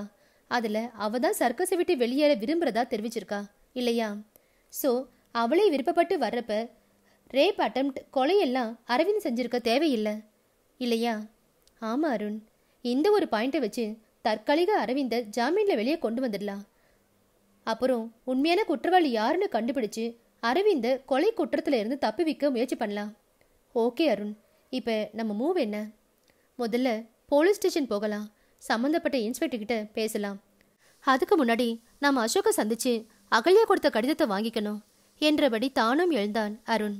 அத்தியாயம் 15. Police station. அறிமுகப்படுத்தி கொண்ட அருண் இந்துஜாவை மலர்ச்சியாய் வரவேற்றார் இன்ஸ்பெக்டர் அமர்நாத். அரவிந்த் சார்பா நாங்கள் இந்த கேஸில் ஆஜராகிறோம் என்று அருண் சொல்ல, போச்சுடா என்று சிரித்தார் அமர்நாத். அரவிந்த் மேல சந்தர்ப்ப சாட்சியங்கள் பலமா இருக்கு அருண். தவிர அவர் அந்த பெண்ணுக்கு எழுதிய லவ் லெட்டர் ஒன்னையும் நாங்கள் கைப்பற்றியிருக்கோம். அவர் சர்க்கஸ் கூடாரத்துக்குள்ள சந்தேகத்திற்கிடமான வகையில் போய் வந்ததுக்கும் சாட்சிகள் இருக்கு. இப்படி உள்ளே போய் நோட்டம் பார்த்துட்டு வந்து அப்புறம் அந்த பொண்ணு தனியா இருக்கும்போது போய் ரேப் பண்ண முயற்சி செஞ்சிருக்காரு. அது கொலையில முடிஞ்சிருக்கு. அதாவது கொலை செய்யப்பட்ட அந்த பொண்ணு மேல அரவிந்துக்கு ஒருதலை காதல்னு சொல்றீங்க? எஸ், அதுக்கு என்கிட்ட ஆதாரம் இருக்கு. அந்த பொண்ணும் அரவிந்த காதலிச்சு லெட்டர் கொடுத்துருக்கா. இன்ஸ்பெக்டர், காதல் சொட்ட சொட்ட அகல்யா எழுதிய அந்த கடிதம் என்கிட்ட இருக்கு. அதுல அவளே அரவிந்த வர சொல்லியிருக்கிறா. அந்த லெட்டர் எங்க? ஜெராக்ஸ் காப்பி தரேன் என்று அருண் இந்துஜாவை பார்க்க அவள் தன் கைப்பையிலிருந்து அகல்யாவின் கடித நகலை எடுத்து கொடுத்தான். ஏன் இன்ஸ்பெக்டர், இனிமே அரவிந்த ஜாமீன்ல விட உங்களுக்கு எதுவும் ஆட்சேபனை இருக்காதே? அந்த லெட்டர் அகல்யா எழுதின லெட்டர் தானா இருக்கும் பட்சத்தில் எங்களுக்கு ஆட்சேபனை இல்லை. நீங்க ஜாமீன் அப்ளை பண்ணலாம் என்று சிரித்தார் அமர்நாத். அன்றே ஜாமீன் அப்ளை செய்து கோர்ட் ஆர்டர் பெற்று அரவிந்தை வெளிக்கொணர்ந்தார்கள். அரவிந்திடம் எல்லா விவரங்களையும் தெளிவாய் கேட்டான் அருண். அகல்யாவை கூட்டிக்கிட்டு நீங்க வெளியே போற திட்டம் யாருக்கோ தெரிஞ்சிருக்கு. அந்த சமயம் மற்றவங்களை தவிர்த்து அந்த பொண்ணு மட்டும் தனியா இருந்திருக்கா. அப்போதான் அந்த கொலை நடந்திருக்கும்னு நினைக்கிறேன். அல்லது தற்செயலா அந்த அகல்யா தனியா இருக்கிற சந்தர்ப்பம் தெரிஞ்சு யாரோ ஒரு நபர் அவகிட்ட தவறா நடக்க முயற்சி பண்ணிருக்கலாம் இல்லையா? இருக்கலாம் என்றார் அருண். எப்படியோ அரவிந்த் விடுதலையானது உண்மையான குற்றவாளிக்கு எதிர்பாராத அடி. ஸோ அரவிந்த், நீங்க கொஞ்சம் ஜாக்கிரதையா இருக்கணும். Okay sir. அத்தியாயம் 16. இந்து, இன்ஸ்பெக்டர் அமர்நாத்துக்கு ஃபோன் பண்ணி அகல்யாவோட போஸ்ட்மார்டம் ரிப்போர்ட் வந்துருச்சான்னு விசாரி. அருண் கேட்ட வினாடியே இந்துஜா ஃபோன் செய்தாள். விசாரித்தாள். ரிசீவரின் மவுத் பீஸை கையால் பொத்தி கொண்டு, அருண், ரிப்போர்ட் வந்துச்சா? அமர்நாத் லைன்ல இருக்காரு, பேசுங்க என்றாள். அருண் இன்டர்காம் ரிசீவரை எடுத்து பேசினான். அகல்யாவோட பிஎம் ரிப்போர்ட் என்ன சொல்லுது இன்ஸ்பெக்டர்? ரேப் அட்டெம்ப்டா இருக்கலாம்னு டாக்டர்கள் ஃபீல் பண்றாங்க. ஆனா ரேப்பிங் நடக்கல. தொடையில இடுப்புல எல்லாம் நகைக்கீரல் இருக்கு. பின்தலையில பெரிய காயம், மண்டை ஓடு உடைஞ்சிருக்கு.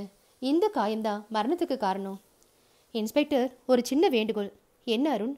மர்டர் நடந்த ஸ்பாட்டை நான் பார்க்கணுமே, உங்க அனுமதி வேணும். தாராளமா.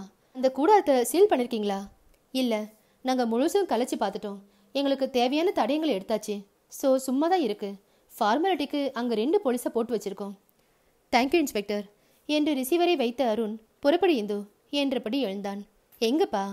ரோஜா சர்க்கஸ்க்கு. அடுத்த அரை மணி நேரத்தில் அருண், இந்துஜா இருவரும் சர்க்கஸில் அகல்யாவின் கூடாரத்தில். போலீஸ் கலைத்த களைப்பில் பொருட்கள் சிதறி கிடந்தன. அகல்யா இறந்து கிடந்த இடத்தில் அவள் விழுந்து கிடந்த நிலை கோடு கிழிக்கப்பட்டிருந்தது. அந்த இடத்தில் இரத்தக்கரை கருப்பாய் தெரிந்தது. அருண் அந்த பிரதேசத்தையே கூர்ந்து பார்த்து கொண்டிருந்தான். இந்துஜாவும் பார்வையால் அலசினாள். அருணின் பார்வை ஒரு இடத்தில் நிலைத்தது. இந்து, அங்க பாரு. அருண் சுட்டிக்காட்டிய இடம் கூடாரத்தின் துணி பகுதி. அகல்யா விழுந்து கிடந்ததாக குறிக்கப்பட்டிருந்த இடத்துக்கு அருகில் கூடார துணியில் கருப்பு கலரில் பிறை வடிவ படம் ஒன்று இருந்தது. சின்ன குழந்தை வரையும் பிறை நிலா போல் அதில் வரையப்பட்டிருந்தது. விரலால் வரையப்பட்டது என்பது பார்த்ததுமே தெரிந்தது. பிறை நிலா மாதிரி இருக்குது அருண். கருப்பா காஞ்சு போய் இருக்குது, ரத்த மாதிரி தெரியல என்று அருண் சொன்னதும் இந்துஜா நெருங்கி போய் பார்த்தாள்.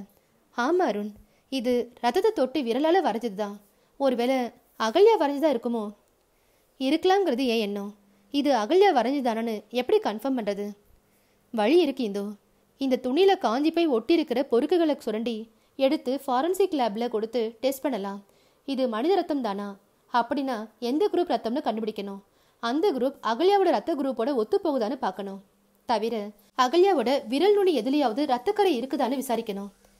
அவ்வளவுதான் என்றான் அருண். ஒரு பிளேடும் பாலித்தீன் பேப்பரும் எடுத்துக்கொண்டு தயாரானான் அருண். கூடார துணியில் ஒட்டியிருந்த ரத்தத்தை சுரண்டி எடுத்தான். அதை கவனமாக பாலித்தீன் பேப்பரில் சுற்றி எடுத்து கொண்டான். மீண்டும் அந்த கூடாரத்தை அலசிய அருண் பயனுள்ள வேறு தடயம் எதுவும் கிடைக்காததால் புறப்பட்டான். அப்போதே அவர்கள் போலீஸ் ஸ்டேஷன் வந்து இன்ஸ்பெக்டர் அமர்நாத்திடம் விவரம் சொன்னார்கள். அமர்நாத் பரபரப்பானார். உடனடியாக ஃபாரன்சிக் டிபார்ட்மெண்ட் தொடர்பு கொள்ளப்பட்டு விரைவான நடவடிக்கை எடுக்கப்பட்டது. அருண், இந்துஜா இருவரும் பாண்டா அலுவலகம் திரும்பினார்கள். அடுத்த 1 மணி நேரத்தில் ரிப்போர்ட் வந்தது. அது மனித ரத்தம் தான் என்றும் பி பாசிட்டிவ் வகை ரத்தம் என்றும் கொலை செய்யப்பட்ட அகல்யாவுக்கும் அதே வகை ரத்தம்தான் என்றும் அந்த ரிப்போர்ட்டில் இருந்தது. அமர்நாத் ஃபோன் செய்தார். அருண், உங்க ஊகம் கரெக்டு. அது அந்த பொண்ணோட ரத்தம் தான். அந்த பொண்ணு தான் ஏதோ தகவல் சொல்றதுக்காக பிறைநிலா படம் வரைஞ்சிருக்கா. மேலும் அவளோட வலது கை ஆள்காட்டி விரல்ல ரத்தக்கரை இருந்ததுன்னு போஸ்ட்மார்ட்டம் செய்த டாக்டர் சொல்லியிருக்காங்க. அவருடன் பேசிவிட்டு ரிசீவரை வைத்த அருண் யோசனையில் ஆழ்ந்தான். என்ன அருண், அந்த பிறைநிலா படம் அகல்யா வரைஞ்சுதானே? ஆமா இந்து, அந்த விஷயம் கன்ஃபார்ம் ஆயிடுச்சு. இனிமே அவ ஏன் பிறைநிலா படம் வரைஞ்சான்னு யோசிக்கணும். அவ அது சம்பந்தமா ஏதாவது சொல்ல நினைச்சிருக்கலாம் இல்லையா? கார்த்திகை வர சொல்லி இந்து. லோக்கல் விஷயம் தெரிஞ்ச அவரை டிஸ்கஷன்ல கூட வச்சுக்கிறது நல்லது. இந்துஜா இன்டர்காமை அழுத்தி கார்த்திகை அழைத்தாள். கார்த்திகிடம் விவரம் சொல்லப்பட்டது. கார்த்திக் சர்க்கஸுக்கும் பெரியநிலாவுக்கும் தொடர்புள்ள மாதிரி ஏதாவது விவரம் சொல்ல முடியுமா? கார்த்திக் திடீரென பரவசமானான். சார், சந்திரன்னு ஒருத்தன் முன்னாடி ஒரு சர்க்கஸ்ல பார் விளையாட்டு செஞ்சுட்டு இருந்தான். கான்ட்ராக்ட் அடிப்படையில் 6 மாசம் 1 வருஷம்னு சர்க்கஸ்ல வேலை பார்த்துட்டு வருவான். ஆஹா, லிங்க் கிடைச்சாச்சு. அந்த ஆள் இப்போ எங்க இருக்கான் என்றாள் இந்துஜா. அந்த ஆள் பெரிய ரவுடி சார், ஜங்ஷன் பக்கத்துல இருக்கான். அவன் வீடு கூட ரோஸ் கலர் டிஸ்டம்பர் அடிச்ச வீடு. அவர் வீட்டு வாசல்ல உள்ள போர்டில் கூட பெயர் பக்கத்துல பிறைநிலா படம் இருக்கு சார் என்று விவரம் சொன்னான் கார்த்திக். கார்த்திக், அந்த ஆள் வீட்டை காட்டு, நாம உடனடியாக அவனை விசாரிக்கணும். துள்ளி குதித்தபடி எழுந்தான் அருண். அத்தியாயம் 17. சேலம் 5 ரோட்டிலிருந்து ஜங்ஷன் செல்லும் சாலையில் உமா தியேட்டர் தாண்டி வலதுபுற வீதியில் கார் திரும்பியது. கார்த்திக் சொன்ன அடையாளங்களுடன் கூடிய அந்த வீட்டில் பூட்டு தொங்கியது. இவனை அடையாளம் கட்டதான் அகல்யா அந்த பிறைநிலவை வரைஞ்சிருப்பான்னு நினைக்கிறீங்களா அருண் என்றாள் இந்துஜா. ஒரு ஊகம்தான். எல்லா கோணத்திலையும் யோசிச்சு விசாரிக்கிறது தான் டிடெக்டிவோட பணி. வீடு பூட்டிருக்கே அருண், பக்கத்தில் விசாரிக்கலாம் என்று அருண் காரிலிருந்து இறங்கினான். பெட்டிக்கடையில் பழக்குலை தொங்க, பத்திரிகைகள் தோரணமிட, மிட்டாய் மற்றும் பிஸ்கட் பாட்டில்கள் அரணமைக்க அம்சமாக இருந்தது கடை. சுற்றி வளைக்காமல் நேரடியாக விஷயத்திற்கு வந்தான் அருண். இங்க சந்திரன் ஒருத்தர் இருக்காரே?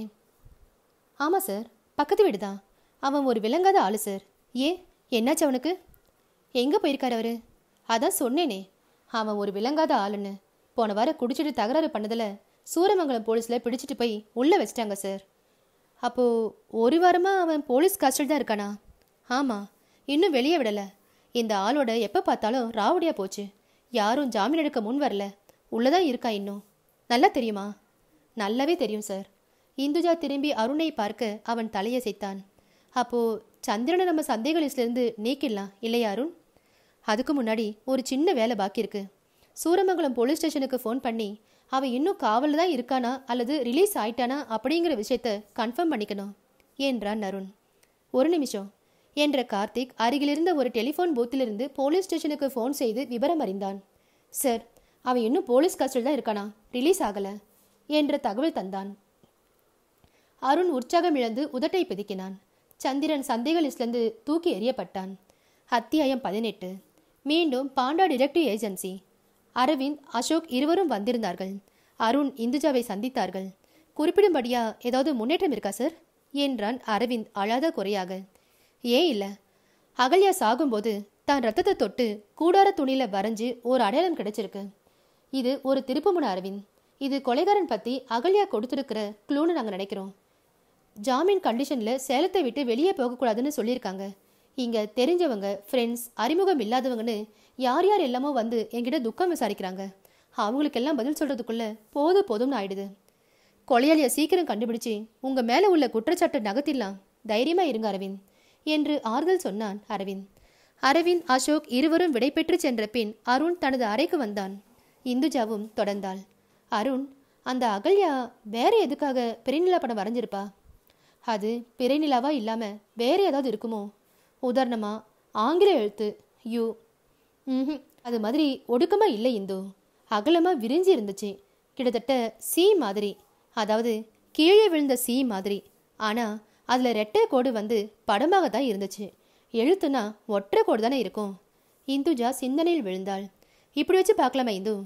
பெரியநிலா படமாகவே இருக்கட்டும், அது அதற்குரிய வேறு பெயரை யோசிச்சு பார்ப்போம். அதாவது நிலா சந்திரன். நிலா சந்திரன் தவிர வேறு பெயர்களும் இருக்கலாமே அருண். மதி, வெண்மதி, வெண்ணிலா, அம்புலி என்று இந்துஜா தொடர அருண் எழுந்தான். இதை பற்றி சர்க்கஸ்லேயே போய் விசாரிக்கலாமே. ராவ் சட்டென்று பிரகாசமானார். சார், ஒரு முக்கியமான விஷயம். இப்போ அம்புலின்னு சொன்னதும் தான் ஞாபகம் வருது. ராசிபுரத்தில் அம்புலி சர்க்கஸ்னு ஒரு சர்க்கஸ் நடக்குது. நம்ம சர்க்கஸில் அகல்யாவோட ப்ரோக்ராம் ரொம்பவும் பேர் வாங்கின ப்ரோக்ராமாக இருந்ததால் அந்த சர்க்கஸ் முதலாளி அகல்யாவை கான்ட்ராக்ட் பேசிக்கில் கொஞ்ச நாளில் அவங்க சர்க்கஸுக்கு அனுப்ப சொல்லி கேட்டிருந்தாரு. அதுக்கு நீங்கள் என்ன சொன்னீங்க? மறுத்துட்டேன். கொஞ்சம் சூடாகவே அவருக்கு பதில் சொல்லி அனுப்பிட்டேன். அப்புறம் அம்புலி சர்க்கஸ் மேனேஜர்கள் 2 பேர் வந்தாங்க. திரும்ப சொல்லி வற்புறுத்தினாங்க. நான் ரொம்ப எரிச்சல் பட்டு கத்திட்டேன். அவங்களும் பதிலுக்கு கோவமாக கத்திட்டு போனாங்க. இந்த ஒரு பொம்பளை வச்சு தானே பேர் வாங்குறீங்க?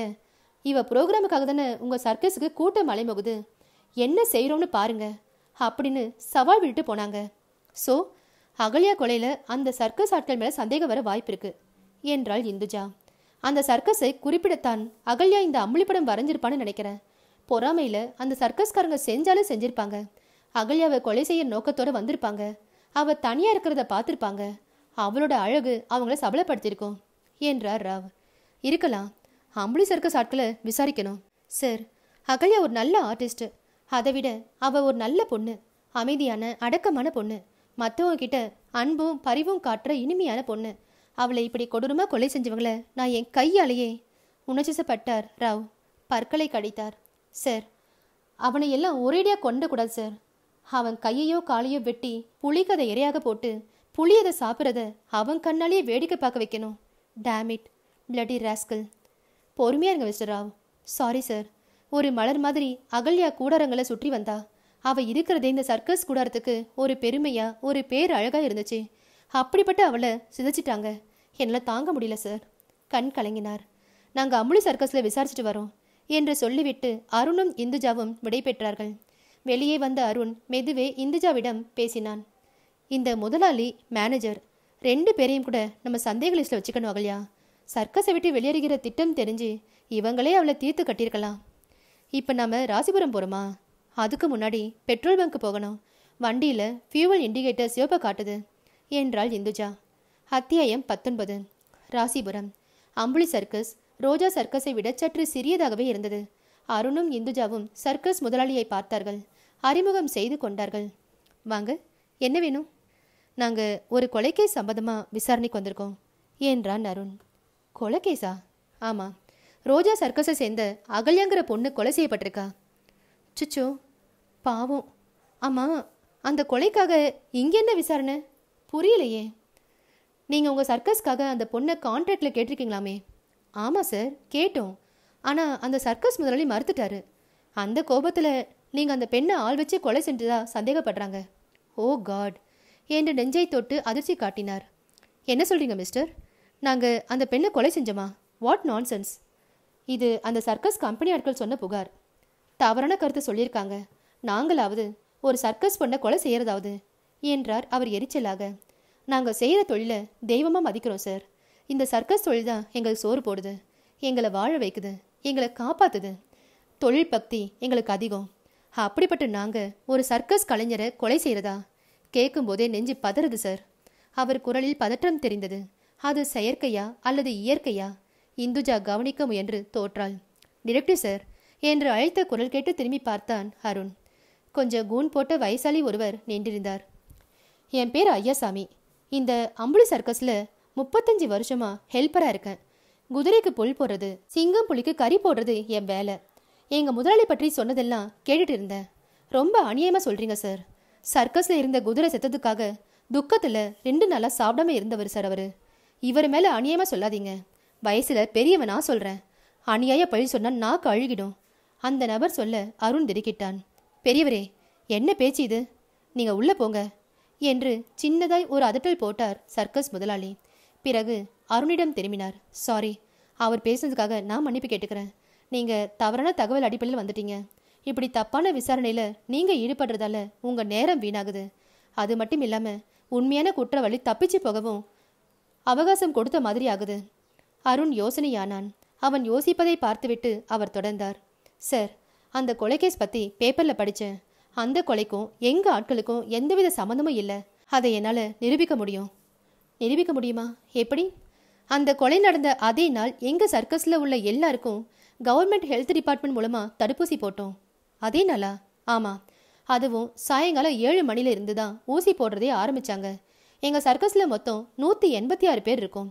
186 பேருக்கும் அந்த ஒரே நாள் தான் தடுப்பூசி போட்டாங்க. அருணும் இந்துஜாவும் சிந்தனை செய்ய அவர் தொடர்ந்தார். கொலை நடந்த நேரம் பற்றி பேப்பரில் போட்டிருந்தாங்க. அதே நேரம் இங்கே எங்கள் ஷோ நடந்துக்கிட்டு இருந்துச்சு. அதோடு கூட தடுப்பூசி போட்டுக்கிட்டு இருந்தது. Okay, sorry for the disturbance. நாங்கள் டிடெக்டிவ் 4-5 கோணத்தில் சந்தேகப்படுறதும் விசாரணை செய்கிறதும் எங்கள் கடமை. தப்பாக எடுத்துக்காதீங்க. போயிட்டு வாங்க. பெரிய கும்பிடாக போட்டார் அவர். தோல்வி தழுவிய நிலையில் அருணும் இந்துஜாவும் வெளிநடந்தார்கள். தடாலடியாக குற்றம் சாட்டி இந்த சர்க்கஸ் முதலாளியை ஒரு கலக்கு கலக்கலாம்னு நினைச்சேன். அந்த ஆள் ஏண்டானா கப்புன்னு ஒரு அழிவையை சொல்லி மடக்கிட்டாரு என்றான் அருண். அவர்கள் வெளிவாசலை அணுகினார்கள். வாசலோரமாய் சிறுவன் ஒருவன் பெருக்கி சுத்தம் செய்து கொண்டிருந்தான். இந்து, இந்த பையன்கிட்ட சர்க்கஸ் முதலாளி எப்படின்னு கொஞ்சம் விசாரிங்க. ஓகே என்ற இந்துஜா, தம்பி என்று அவனை அழைத்து ஒரு புன்னகையை வீசினாள். அவன் திரும்பி பார்த்தான். பூனை ரோமமாய் மீசை எட்டி பார்த்து கொண்டிருந்தது. தன்னை அழைத்த இந்துஜாவை ஆர்வமாய் பார்த்தான். என்னங்க தம்பி, நீ இந்த சர்க்கஸ்ல வேலை பார்க்குறியா? ஆமா.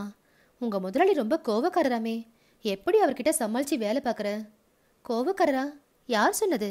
முதலாளி ரொம்ப நல்லவருங்க, இறக்க குணம் படைச்சவர். எறும்புக்கு கூட தீமை நினைக்க மாட்டாரு. சர்க்கஸ் தொழில் நமக்கு சோறு போடுற தெய்வீக தொழில்னு அடிக்கடி சொல்லுவாரு. எல்லாரையும் பிள்ளை மாதிரி பார்த்துக்குவாருங்க, நல்ல மனுஷன் என்றான் பையன் உணர்ச்சிப்பட்டு. இந்துஜா தோல்வியாய் அருணை பார்த்தாள். பையன் தன் வேலையில் மும்முரமானான். இருவரும் வெளியில் வந்தார்கள். என்ன அருண், இங்கேயும் தோல்வி, எங்க போனாலும் முட்டிக்கிட்டு நிக்குது. அகல்யா வரைஞ்ச அந்த பெரிய லவ்வுக்கு வேற ஏதோ அர்த்தம் இருக்குமோன்னு சந்தேகம் வருது. அருண் மௌனமாய் நடந்து காருக்கு வந்தான். என்ன பேசாமலே வரீங்க? இந்த ஆளு சொன்ன ஒரு ஸ்டேட்மெண்ட் உதைக்குது. என்ன? ஹெல்த் டிபார்ட்மெண்ட்ல இருந்து தடுப்பூசி போட்டதா சொன்னார் தானே? அந்த டைமிங் தான் உதைக்குது. தடுப்பூசி போடுவாங்க, ராத்திரி 7 மணிக்கா போடுவாங்க? நீங்க சொல்றது கரெக்ட் அருண், தடுப்பூசி எல்லாம் பகல தான் போடுவாங்க.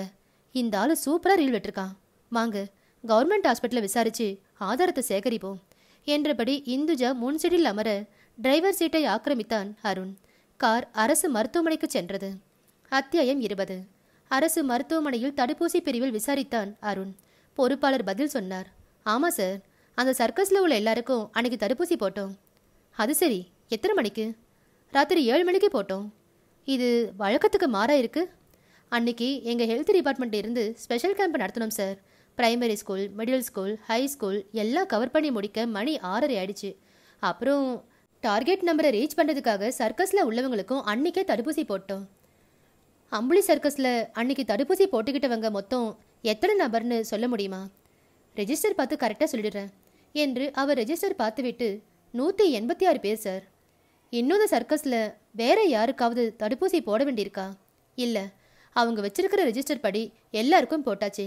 அந்த சர்க்கஸில் முதலாளி உட்பட மொத்த நபர்கள் 186 பேர் தான். அருண் சோர்வாய் அவரிடம் விடைபெற்று காருக்கு வந்தான். அத்தியாயம் 21. என்னாச்சு அருண் என்றாள் காரில் காத்திருந்த இந்துஜா. விசாரிச்சாச்சு. அம்புலி சர்க்கஸ் முதலாளி சொன்ன விவரங்கள் எல்லாம் சரியானதா இந்துஜா? நம்மோட அடுத்த மூவ் என்ன? சந்திரனை நம்ம விசாரிச்சதும் அம்புலி சர்க்கஸ்னு நினைச்சு நாம் இப்போ முட்டி மோதினதும் தவறான கோணம் என்று புரியுது. நாம திரும்பவும் முதல்ல இருந்து ஆரம்பிக்கணும். இந்த கேஸ் சம்பந்தப்பட்ட விஷயங்கள் எல்லாத்தையும் திரும்பவும் ஆராய்ச்சி பண்ணணும். அப்போ திரும்பவும் சேலமா? எஸ், நான் டிரைவ் செய்கிறேன் என்ற இந்துஜா டிரைவர் சீட்டிற்கு நகர்ந்து ஸ்டியரிங்கை பிடித்தாள். அலுவலகம். சிந்தனை படர்ந்த முகங்களோடு அருண், இந்துஜா, கார்த்திக். இந்து, அகல்யா கொலை வழக்கு ஃபைல் எடு. ரெடியா மேஜை மேலே வச்சிருக்கேன். அருண் அந்த ஃபைலை எடுத்து புரட்டினான். இந்த கேஸ்ல ஆரம்பத்துல இருந்தே நம்ம முதலாளி ராவ் சொன்ன விவரங்களை வச்சுதான் துப்பறிறோம். அகல்யாவுக்கு நெருங்கின நண்பர்கிட்ட விசாரிக்கல. ஆமா அருண், எந்த ஒரு பெண்ணுக்கும் மனசை பகிர்ந்துக்கிற அளவுக்கு நெருங்கின அந்தரங்க தோழி ஒருத்தி நிச்சயம் இருப்பா. அவகிட்ட விசாரிச்சா ஏதாவது க்ளூ கிடைக்கலாம். நீ சொல்றது கரெக்டு. அகல்யா சர்க்கஸை விட்டு வெளியேற திட்டம் அரவிந்தன் மூலமா அசோக்குக்கு தெரிஞ்சுக்கிற மாதிரி அகல்யா மூலமா அவளது தோழிக்கும் தெரிஞ்சிருக்கலாம் இல்லையா என்றான் கார்த்திக். முதல்ல அந்த அகல்யாவுக்கு நெருங்கின தோழி யாருன்னு கண்டுபிடிச்சு அவகிட்ட பேசி பார்க்கலாம். அத்தியாயம் 22. இது மிஸ் சுனிதா, அகல்யாவோட நெருங்கின தோழி என்று சுனிதாவை அருணுக்கு அறிமுகப்படுத்தினார் ராவ். அருணுடன் இந்துஜாவும் இருந்தாள். இடம் சர்க்கஸ் கூடாரம். இவங்க கிட்ட தனிப்பட்ட முறையில் சில கேள்விகள் கேட்கணும், அனுமதிப்பீங்களா என்று அருண் சிரித்தபடி கேட்க, நோ அப்ஜெக்ஷன் என்று விலகினார் ராவ். மிஸ் சுனிதா, நாங்கள் டிடெக்டிவ்ஸ். அகல்யா கொலை வழக்க நாங்களும் விசாரிக்கிறோம். நீங்கள் அந்த பொண்ணுக்கு நெருங்கின தோழின்னு சொன்னாங்க. நாங்கள் கேட்குற கேள்விக்கு நீங்கள் சரியான தகவல்களை தந்தா அகல்யாவை கொலை செய்த கொலைக்காரனை கண்டுபிடிச்சு தண்டிக்க உதவியா இருக்கும். அவள் மௌனமாய் தலைகுனிந்திருந்தாள். பிறகு தயக்கமாய் நிமிர்ந்து சரி என்பதாய் தலையசைத்தாள். அகல்யா சர்க்கஸை விட்டு வெளியேறி போக திட்டமிட்டிருந்தது உங்களுக்கு தெரியும் தானே? அந்த விவரம் சர்க்கஸ்ல உள்ள வேற யாருக்காவது தெரியுமா? ஐயோ, வேற யாருக்கும் தெரியாது. தெரிஞ்சா அவ்வளோதான். என்ன ஆகும்? சர்க்கஸ்ல கட்டுப்பாடுகள் அதிகம். கான்ட்ராக்ட் படி உழைச்சாகணும். இடையில வெளில விட மாட்டாங்க. வெளியேற முயற்சி பண்றோம்னு தெரிஞ்சாலே கண்காணிப்பு அதிகமாக்குவாங்க. கொஞ்சம் கடுமையா நடந்துக்குவாங்க. தண்டிக்க முயற்சி பண்ணுவாங்க. அகல்யா விஷயத்துல என்ன நடந்திருக்கும்னு எதிர்பார்க்குறீங்க? அதான் சார் எனக்கும் புரியல. வெளியேறத பத்தி ரொம்ப திட்டமா பிளான் பண்ணியிருந்தா. அணிவகுப்பு முடிஞ்சதும் உள்ள வந்து ட்ரெஸ் மாத்தினா. அப்பவே நான் ப்ரோக்ராமுக்காக டென்ட்டுக்கு போயிட்டேன். அப்புறம் பார்த்தா அகல்யாவோட கூடாரத்து பக்கம் நீங்க அடிக்கடி நடமாடிட்டு இருக்கீங்க. அங்க சந்தேகத்துக்கு இடமான வகையிலோ அல்லது சர்க்கஸ் ஆட்கள் இல்லாத புது நபரோ யாரையோ பார்த்ததா ஞாபகம் இருக்கா? இல்ல. நல்லா யோசிச்சு பாருங்க. வெளிநபர் யாராவது அந்த சமயத்துல உள்ளே இருந்ததை பாத்தீங்களா? நல்லா யோசிச்சு பாருங்க. சார், நீங்க நினைக்கிற மாதிரி யாரும் வெளியாட்கள் சட்டுன்னு உள்ள வந்துட முடியாது சார். செக்யூரிட்டி அதிகம். உள்ளே இருந்து அகல்யா வெளியேறுவதே பிரச்சனையா இருந்தப்ப வெளியில இருந்து ஒரு ஆள் உள்ள வருது என்ன சாதாரணமா என்ன என்று கேட்டாள் அனிதா. கேட்டுவிட்டு பதட்டமாய் அங்கும் இங்கும் பார்த்தாள். திடுக்கிட்டு அருண் நிமிர்ந்தான். இந்த விஷயம் எப்படி இத்தனை நாள் கவனத்திற்கு வராமல் போயிற்று? மிஸ் சுனிதா, அப்படின்னா உங்க சர்க்கஸ்ல உள்ள யாரோ ஒருத்தர் தான் இந்த கொலையை செஞ்சிருக்கணும்னு நினைக்கிறீங்களா? அருண் கேட்க சுனிதா பயமாய் அங்கும் இங்கும் பார்த்தாள். தயவு செஞ்சு நான் சொல்றத ரகசியமா வச்சுக்கோங்க. நான் அப்படிதான் நினைக்கிறேன். ஆரம்பத்துல இருந்தே எனக்கு இந்த சந்தேகம். உங்களை போலீஸ் விசாரிச்சாங்களா? அப்போ இந்த சந்தேகத்தை சொன்னீங்களா? போலீஸ் என்னை விசாரிச்சாங்க. ஆனா நான் உங்ககிட்ட இதை சொல்லலை. ஏன்? எங்க சர்க்கஸை பத்தி நாங்களே எப்படி தப்பா சொல்ல முடியும்? எங்க ஆட்களை பற்றி குறை சொல்ல எனக்கு பயமா இருந்துச்சு. போலீஸ்ல சொன்னா பேப்பர்ல வரும், இதை பெரிய விஷயமாக்குவாங்க. எங்க முதலாளியில இருந்து சர்க்கஸ்ல உள்ள எல்லாரும் என்ன ஒரு துரோகியா பாக்குற மாதிரி பாப்பாங்க சார். திரும்பவும் உங்களை கெஞ்சி கேட்டுக்கிறேன். இதை நான் சொன்னதா தயவு செஞ்சு வெளில சொல்லிடாதீங்க ப்ளீஸ். ரகசியம் காக்கப்படும் என்றான் அருண் உறுதியாக. யாருமையாவது உங்களுக்கு சந்தேகம் இருக்கா? யாருன்னு சொல்றது சார்? அகல்யா ரொம்ப அழகான பொண்ணு. அவ மேல நிறைய பேருக்கு ஆசை உண்டு. யாரேன்னு நம்ம சந்தேகப்பட முடியும்? இங்க இருக்கிற ஆண்கள்ல யார் வேணாலும் இந்த காரியத்தை செஞ்சிருக்கலாம் என்றால் அனிதா குரலை குறைத்து கொண்டு. இந்துஜா குறுக்கிட்டாள். எல்லார் மேலேயும் சந்தேகம்னு சொல்றீங்க? ஓகே, ஆனா சிலர் மேல ரொம்ப சந்தேகம்னு தோணும் தானே? அப்படிப்பட்ட நபர்கள் யாராவது சொல்ல முடியுமா? இல்ல. அகல்யா கிட்ட வரம்பு மீறி யாராவது எப்பவாவது நடந்துகிட்டது உண்டா? சுனிதா சட்டென்று பிரகாசமானாள். ஆமா சார். வெயிட் லிஃப்ட் பண்ற அம்பலவாணன் ஒரு தடவை அகல்யா கிட்ட பலாத்காரம் நடந்துக்க முயற்சி பண்ணதா என்கிட்ட சொல்லியிருக்கிறா. ஆனா அது ஒரு 6 மாசம் முன்னாடி இருக்கும் சார். அதெல்லாம் நான் சொன்னேன்னு வெளியில வந்துடாம ப்ளீஸ் என்று பயத்தோடு முடித்தாள். இல்ல, நிச்சயம் உங்க பேர் வெளியில வராது. நாங்க அவரை நேரடியா சந்திச்சு எதுவும் கேட்க போறதில்ல. எங்க கண்காணிப்பை அதிகப்படுத்த போறோம், தட்ஸ் ஆல் என்றான் அருண். இதற்குள் மேனேஜர் அவர்கள் அருகில் வர அருண் இந்துஜா இருவரும் சுனிதாவுடனான பேச்சை முடித்துக் கொண்டார்கள். அத்தியாயம் 23. அரவிந்த் அசோக் இருவரும் பாண்டா அலுவலகம் வந்திருந்தார்கள். ஏதாவது டெவலப்மெண்ட் என்று ஆரம்பித்த அரவிந்தை நோக்கி தலையசைத்தான் அருண். அகல்யாவை கொலை செய்தவனை சுத்தி நாம நினைச்ச வட்டம் சுருங்கிக்கிட்டே வருது. அகல்யாவை கொலை செய்த நபர் அந்த சர்க்கஸ்லே தான் இருக்கணும். இதுக்கு 90% சாத்தியக்கூறுகள் இருக்கு என்றான் அருண். எப்படி இவ்வளவு உறுதியா சொல்றீங்க? சர்க்கஸ் கட்டுப்பாடுகள் நிறைஞ்ச இடம். காவலும் கண்காணிப்பும் நிறைஞ்ச அங்க வெளியாட்கள் வர்றதோ வந்து ஒரு பெண்ணை பலாத்காரம் பண்றதோ அவ்வளவு சுலபம் இல்ல. தவிர அகல்யா வரைஞ்சிருக்கிற பெரியநிலா படம் நிச்சயம் கொலைகாரனை அடையாளம் காட்டுன்னு நாங்க நம்புறோம். அகல்யாவால அடையாளம் காட்ட முடியும்னா அந்த ஆள் அவளுக்கு அறிமுகமான நபரா தானே இருக்கணும். அருண் கேட்க அவன் சொன்ன காரணம் சரியானது என்றே தோன்றியது. சிறிது நேரம் பொதுவாக பேசிக் கொண்டிருந்து விட்டு அரவிந்தும் அசோக்கும் விடை பெற்றார்கள். அருண் நாற்காலியில் நன்றாக சரிந்து உட்கார்ந்தான். அவனிடமிருந்து ஒரு கொட்டகை வெளிப்பட்டது. ஏய், என்ன தூக்கம் வருதா என்றாள் இந்துஜா. என்ன இது புதுசா மரியாதையோட ஏன்னு எல்லாம் கூப்பிட ஆரம்பிச்சிட்ட? செல்லமா சொன்ன. டயர்டா இருக்குதா?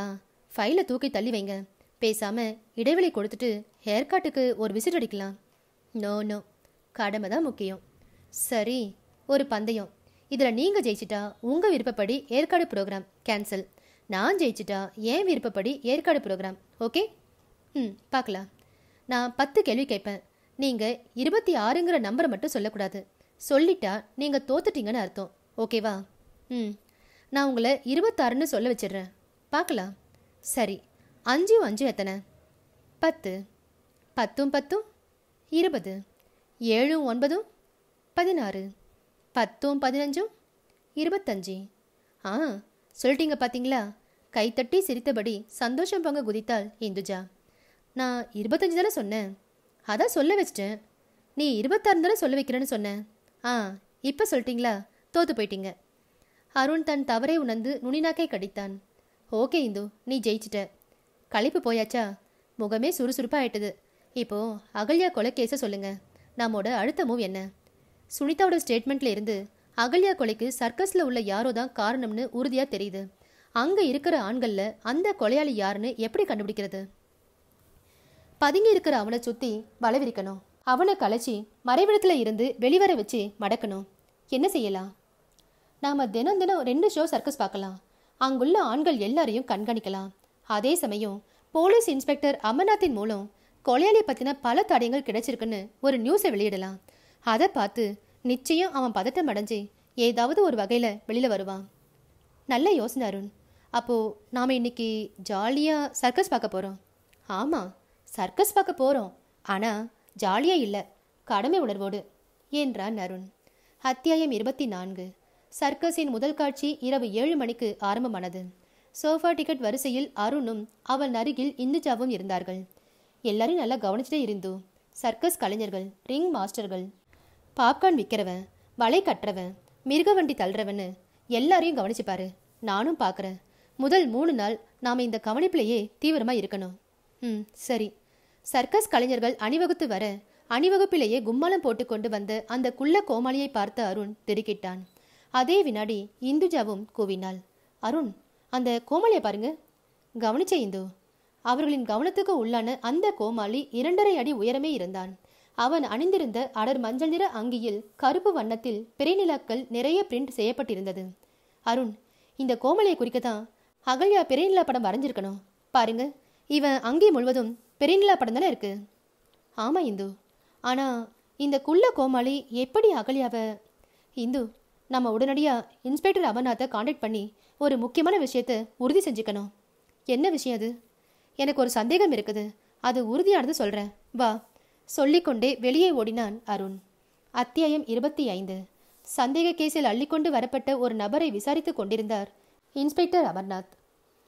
அருண், இந்துஜா இருவரும் வருவதை கண்டு விசாரிப்பை தற்காலிகமாக நிறுத்தி கொண்டு ஹலோ சொன்னார்.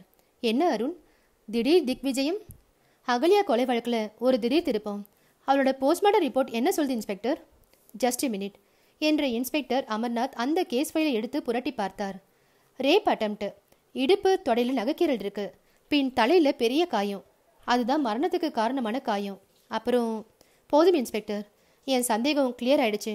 அகல்யா கொலையில் சம்மந்தப்பட்டிருக்கிறது அதே சர்க்கஸை சேர்ந்த ஒரு கோமாளி. வாட்?